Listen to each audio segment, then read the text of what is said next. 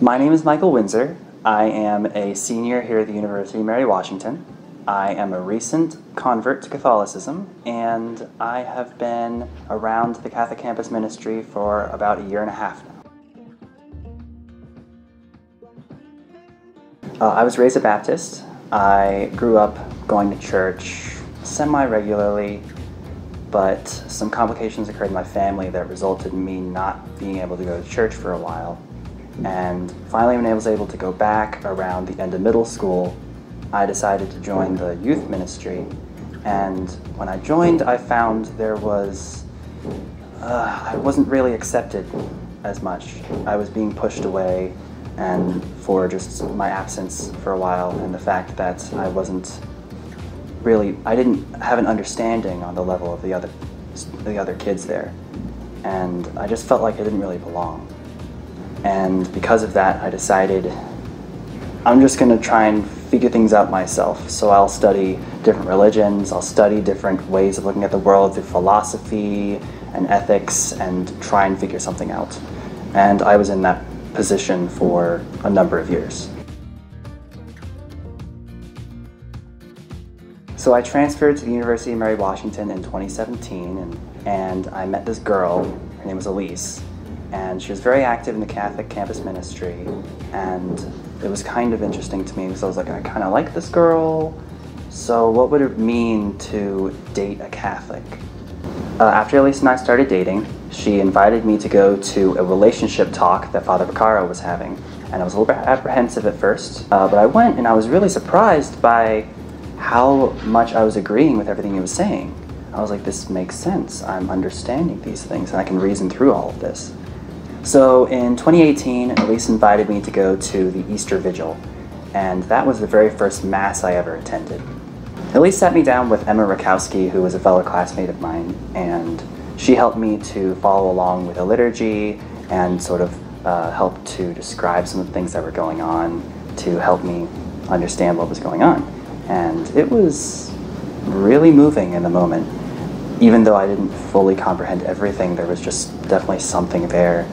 And that, I think, was magnified by the fact that the very next day I went to a sunrise service at the Baptist church with my family, and while I was there, I didn't feel the same things I felt the day before.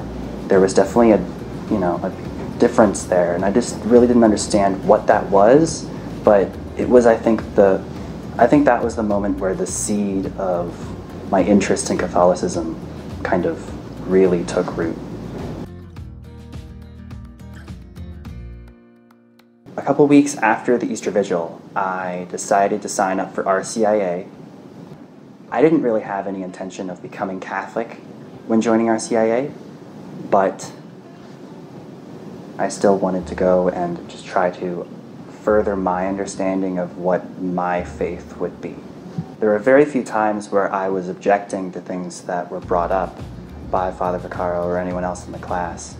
I was actually very surprised that I could reason through all of the information provided to me, and everything was kind of piecing together in a way that was just reasonable and made sense. I started to get more involved in the Catholic campus ministry, and I was given the opportunity to go to Summit, which is a conference for Virginia Catholic campus ministries, and that was a very moving experience. I remember in adoration, I broke down. There was so many emotions, so many thoughts that were just saying, this is where I'm supposed to be. And I think it's in that moment where I realized, I think I want to be Catholic.